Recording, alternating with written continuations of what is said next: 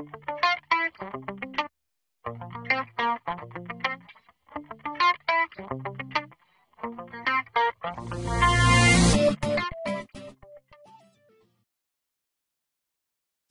AutoCAD Architecture, there are two ways to change a wall's style after it's been created. One way is through the Properties palette. The other is from a tool in the Tool palettes. Let's explore these options. I'll begin by creating a horizontal center-justified wall using the Wall tool on the Design tab. This uses the standard style, which has both an adjustable width and height. I'll select the wall, and in the Properties palette under Dimensions, we may adjust both the width and height. Under General, we see that the style is standard. If there are additional styles in the file, you may use the Style drop-down and switch to one of those styles.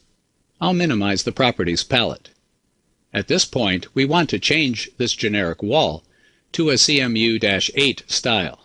So, I'll press Escape, then on the Walls palette, I'll right-click on the CMU-8 tool, and from the Apply Tool Properties to menu, I'll click Wall. At the Select Walls prompt, I'll pick the wall I drew and press Enter.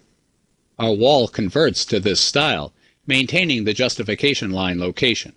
I'll press the Escape key. Now I'll choose a more complex CMU wall style by right-clicking on that particular wall tool. Again, from the Apply Tool Properties to menu, I'll click the Wall option. At the Select Walls prompt, I'll pick the wall I just converted and press Enter. And we see that the wall changes once again, maintaining the justification line location. When you use the Apply Tool Properties to option, these styles are available in the drawing. After selecting a wall, in the Properties palette Style drop-down, you will have the multiple styles available to choose from. Selecting any of these converts the wall to that style. With multiple styles in your file, it's easy to change them in the Properties palette.